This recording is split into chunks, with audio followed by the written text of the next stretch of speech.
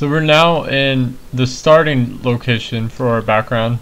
A mercenary, I guess we're in a tent. We're in a kind of fading town. And I forgot to mention this in the last video, is that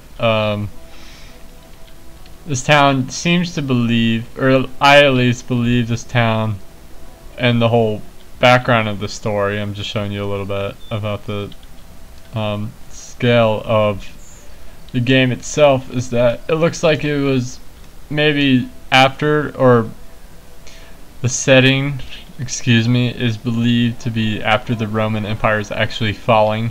There's a lot of ambient life that we can talk to. There's slaves, palace guard, customers, people who sell things, bad parts of town. And if you do in fact buy this game, you'll realize how quickly these bad parts of towns can be.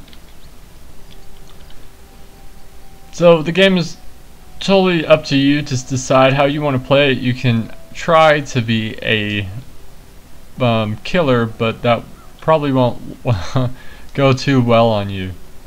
So let's go ahead and go back to our character. We have inventory, and we can open up our skills. I think this is inventory, I believe it is to be. We can equip our helmet. I advise that the more gear you have actually is the harder the game is going to be. It restricts your movement just like in real life. So let's equip. We have 178 gold. We have a gladius, and we have a dagger, a civ fit. So let's go ahead and equip the gladius. So it looks like the game is kind of based around the fall of the whole Roman Empire. You have different factions, of course, but that could just be what I believe in. So let's go ahead and talk to the innkeeper. It looks like he wants to talk to us anyway. Easy on the wine, dancing man. You're working tonight, remember? Don't worry about it. As you talk, a tired man in dusty weather clothes enters the inn and looks around. Several caravan crewmen carrying his chest and bags inside. The man carefully inspects his belongings. After a brief conversation, pays the crewman. How to you, Master Gracious? It's been a while. How may we serve you? The innkeeper's attention is on Gracious, which doesn't prevent him from gesturing to his servants to pour Gracious some wine. 3 fingers indicate the quality of the wine. Roast a fresh bird over the coals and move the chest to the storage. A room for me and storage for my goods. Find me a good lore master and send one of your guards to make sure I'm not disturbed, said Gracious, tossing the innkeeper a coin. Let's go ahead and continue. That's all we can do. Did you hear that, dancing man? Our guest requires the pleasure of your company, so go clean yourself and do something useful. Change. We can say I need better gear, or we can go right away to the room, trader's room. Let's go ahead and say I need better gear. Now you're telling me go to the trading plaza, but don't waste any time. The client is waiting. Good day, dancing man. Please tell me if you need anything so we can talk to the merchant and try to shop. Stealing, we can try steal, but that will probably not turn out well for us. So let's go ahead and talk to the store. Welcome, merchant. Welcome to my store, my friend. I have the finest selection of goods at unbelievable prices. So please make yourself at home and browse the merchandise, and remember, when in doubt, buy it. It's better to regret buying something than regret not having it when you need it the most. Am I right? Why am I telling this to you? You look like a smart kid, so you know this already. Am I right? Let's browse the wares. We can get a shield. Shows us our equipment over here. Once you actually sell it, then you'll be, depending on what weapon you sell, obviously you won't have that weapon anymore. Getting good armor right away in the game may seem like a benefit, but in my personal experience, that's not really a good idea. You have different armor penalties depending on how fast you can strike or whatever. So we can get a shield. We have blocking for a reason, so let's go ahead and buy a shield just in case. I'm not real good with the fishing net. You didn't buy the fishing net, of course, so let's go ahead and equip a buckler. So the small shield favored by quick fighters, it has a convex shape designed to ward off blow. Due to its small size, the buckler is useless in unskilled hands. We could have gotten better shield, but we might as well not have. We can right click and it will say it's going to be dark soon, you should head to the inn. Let's go right away to the inn. The trader looks at you critically, frowning at the dents in your armor. Keep unwanted visitors out of my room, he says before turning away. You will not be disturbed, master, and will stand guard. Perception success. You awaken in the middle of the night by a soft click coming from the lock. The door opens and a shadowy figure slips inside the room. Determined to earn you pay, you put on a show, lunging at the intruder and making enough noise to wake up the trader. When you're satisfied with your efforts, you throw the unfortunate thief out of the room and turn to the trader. Who is that? Asked the trader, looking visibly shaken. Because we have enough streetwise, we can try to get a success. Assassin master, he almost had me, but I couldn't give up, knowing that your life was in peril. So we can try and make the trader like us a little more, give us a little more gold.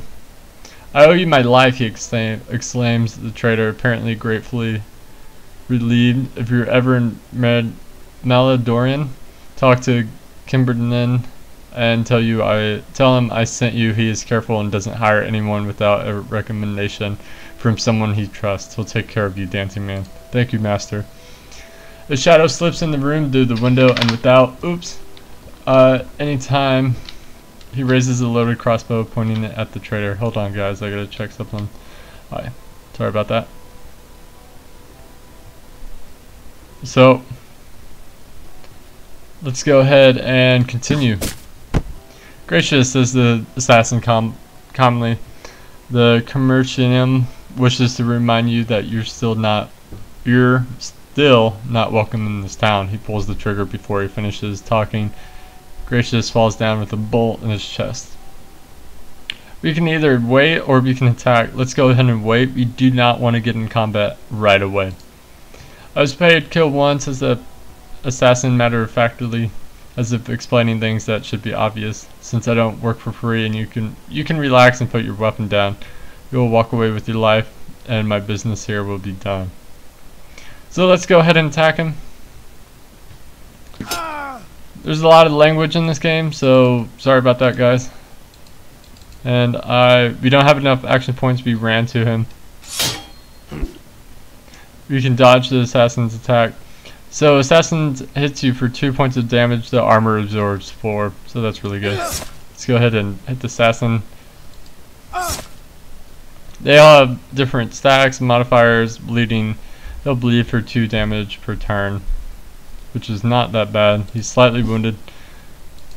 And we'll go ahead and end our turn by pressing space. We dodge the assassin's attack. In the bottom of this little grid, it says he's wounded, and it will tell us if he's almost dead. Let's end our attack again. We have 29 HP, 27 HP. Our HP is going really far down. We hit him again. Let's end our attack. Looks like it takes 3 AP to hit him. He's badly wounded. Hopefully we can kill him in time. We have 26 HP. He's almost dead, luckily. We're just gonna miss all our attacks. Run out of AP. He dodged his attack twice in a row. That's really good. Missed. Hit him. And he goes down. So we'll have to press space again. You offer yet another sacrifice to death, who smiles upon you and rewards your dedication by whispering insights into your ear. And we gained 1 combat skill. So we can go ahead and search him. We can sell this stuff for later, or we can equip it. So let's go ahead and take all.